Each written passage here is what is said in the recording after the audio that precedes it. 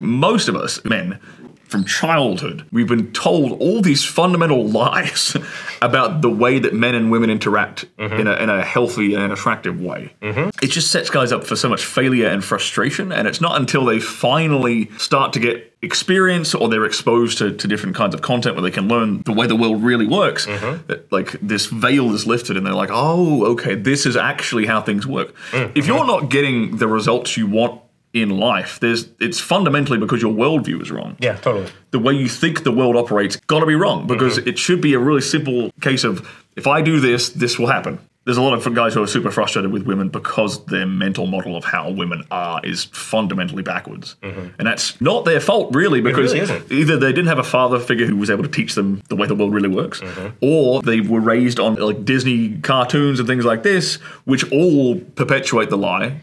You know, like things like Lion King, Aladdin, just like a couple that come to my mind. Like, and you might think that's not about like relationships. What are you talking? They are, all of them. Like, they at their core, they are romance. All of it, and even if it's two lions interacting, they still portray the same wrong dynamic, which fools men from early childhood into thinking, oh, that's how like men and women interact. There's always an element of the woman being disrespectful to the guy. And then somehow, magically, at the end, she comes around and falls in love with him. That never happens in real life. Like, if a woman doesn't respect a man, she ain't falling in love with him. That's a hard lesson, man. I've lost a lot of good women that way. That was a very hard lesson to learn, is that like if you don't show up in a certain way, they lose respect for you, and you never get it back. Once respect is lost, it's like you might as well be dead. Yeah, you don't really exist as a man to her anymore. And that's wild to see firsthand, because it's like you hear that, and then you face the reality of it, and you're like, holy shit, the world is so much colder than I realized. Like, I really have to become the right kind of person to make the life I want. Yeah, and I think that's a good place for guys to get to, is to realize how cold and harsh truth of the world, because no one's coming to save you. You're an adult now. You have to look after yourself as a man. Society ain't here to help you. Because of this blank slate equalism idea that is perpetuated through the Western world, the idea that men and women are exactly the same in every regard.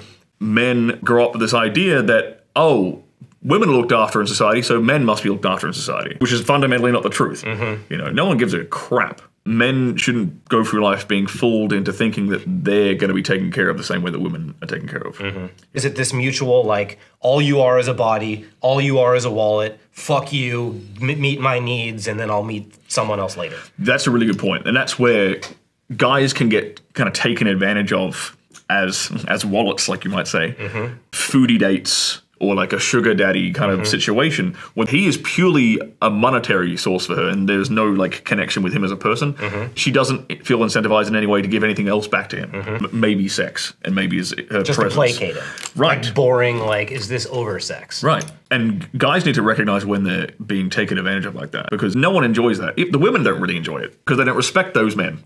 And that's more faulty education for the men, is because we're taught that, like, yeah, okay, you don't want to be the, like, stupid simp. So the opposite is, like, go be the rich, jacked guy, but don't develop your character at all. Right. Have the only thing you bring of value be money and muscles. Yeah. And, like, that'll be enough. Which is fundamentally wrong. Yeah. Especially in, you know, cities like LA. I guarantee you would know a bunch of, like, broke musicians who charm the pants off women everywhere you go. It's insane to watch. But that tells you that there's fundamentally something that women are looking for that people aren't talking about, you know, and it's that emotional need, that he is fulfilling something for her emotionally that the guy who's, like, say, jacked and just has a bunch of money isn't fulfilling for her, because he's neglected that secret source in the dynamic between men and women, which is like your ability to evoke emotions out of her. The analogy I like to use is you want to be the guy in control of the emotional roller coaster in your relationship, because women fundamentally need drama in some way. The reason telenovelas are popular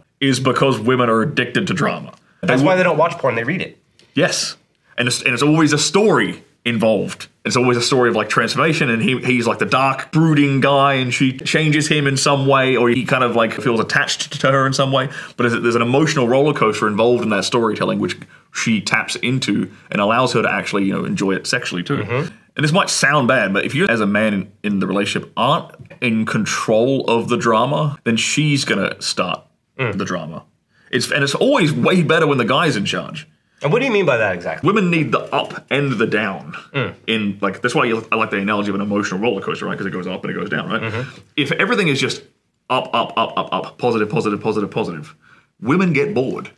Men are totally happy with that. That's all men want. Men just want, like, I just want to be happy and be pleasant. No drama. Cool. We're happy. We'll cuddle up on the couch, watch Netflix, have sex, eat great food. Happy days. Totally. That's okay for a short period of time, but if you do that long enough, that will bore women.